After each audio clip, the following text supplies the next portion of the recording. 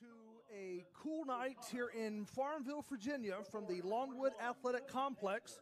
It's Gardner-Webb, 6-4-2, Longwood, 3-5-3. Big South play tonight rolls on. This Big South broadcast on ESPN Plus being brought to you by Hercules Tires, ride on our strength. Visit HerculesTires.com. By Sunbelt Rentals, we have equipment for that. By First Citizens Bank, forever first. And by Jersey Mike's, a sub above. Welcome back to Farmville, Virginia. Ready now for our starting lineups for both Gardner-Webb and Longwood, brought to you by Sunbelt Rentals. Checking out the lineup for the Running Bulldogs, entering tonight at a mark of 6-4-2 and 1-1 in the Big South. Chloe Leffler, one to watch in front of the goal tonight. She will take her 40-plus saves out there. The starting lineup for the Longwood Lancers, brought to you by Sunbelt Rentals. Mary-Kate Lavish in front of goal for Longwood. She will take her 60-plus saves out onto the pitch tonight. Kirsten Uhas, Caroline Leidecker, Elena Palomer, our player to watch. Savannah Knoll, Alex Dinger, Amanda Arnone, all middies there. Knoll, Dinger, Arnone, and Palomer. Sydney Robertson at forward, who had an electric game last match here at home last Wednesday against Presbyterian. Allen University in Columbia, South Carolina. Lavish has to be ready. She is. Gets down and takes it away from Livy Tanzer. For Mary-Kate Lavish. Here's another look. You'll see Tanzer here. Locked right on her was Caroline Leidecker. Effort that was off from Jatkola, but it's funny how all these stats kind of find their way back. Corner kick right in front. This is Turlington, who has a goal on the corner kick by Karina Leal. Leal from the corner, linking up with Maddie Turlington, who has her 14th goal of 2022. Turlington right at the doorstep of the goal. And look at her with the delicious footwork that time to rattle the back of the netting. Maddie Turlington. Once more for the senior from Roanoke, Texas. This team ultimately looks at Kira Gibson along with Chloe Leffler to work in front of the goal this season. Leffler will have it again on the bounce and the shot from Alex Dinger. Right in the middle of the center circle.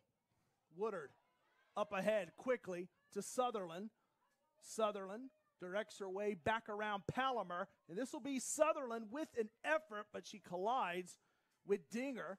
And so that made the job a little bit easier there for Mary-Kate Lavish, as that one rolled weakly to Lavish in a match. Here's Sutherland. Gets her way around Dinger. Woodard is there. Autumn Woodard takes it on. Woodard on the move. Slows it up, gets it ahead to Turlington. Maddie Turlington just passed. Lavish took a spill as well.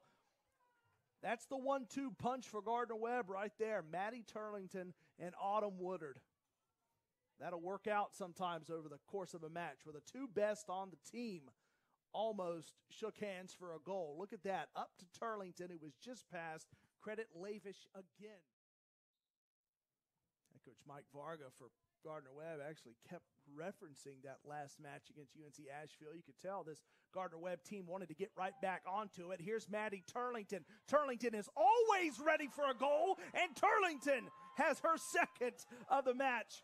Head coach Mike Varga just looking back over towards his sideline and gave a little look like, wow, did you see that? We did. Maddie Turlington has 2 on the evening, 15 on the season. Here's how she did it. Draped by Gualiano defensively, and then powered past Lavish. Got Longwood and Gardner-Webb here with you tonight. Time now for our halftime stats, brought to you by First Citizens Bank. Gardner-Webb leading 2-0. Maddie Turlington, both of the goals here tonight for Gardner-Webb. And you see Overfelt, who has 5 shots, 3 of those shots on goal. She's been active in there. 2 coming in. So many offensive playmakers for Gardner-Webb. But Turlington, of course, is just she's otherworldly. She's lights out. Mary-Kate Lavish has 2 saves, so she will look to turn away a couple more efforts in the second half. Look to get Longwood back on the chart here with some wins, maybe one tonight. And Kirsten Uhas, always a pretty active offensively for Longwood as well. She has a shot for the Lancers, but it's Gardner-Webb ahead 2-0. Alex Dinger, actually one player. Maddie Turlington was one as well. One for either side who were nominated for Offensive Player of the Week coming in, actually, in the Big South. So, again, they're not listed there, but ones to watch. Of course, Turlington is, but it's been a good match so far through the first 45 minutes. Possibly first true good chance of the night for Leffler to maybe pick up a save here. Uhas from the corner. A mile high. Second effort. Right in front, misdirected, and right back to Leffler as Carly Minson found herself right in front of Leffler as Julia Gill fed it away. Check it out here. You'll see Gill track it down. Then Gill, nice delivery to Minson. Fans here tonight gathered at the Longwood Athletic Complex got a little up in arms about that one. The decibel level raised a little bit. Here's Autumn Woodard. Woodard got past her defender. Woodard, though, had it knocked out of bounds as Longwood defensively with Brooke Bonner. Looked like Woodard, that thing just kind of developed right in front. Wow.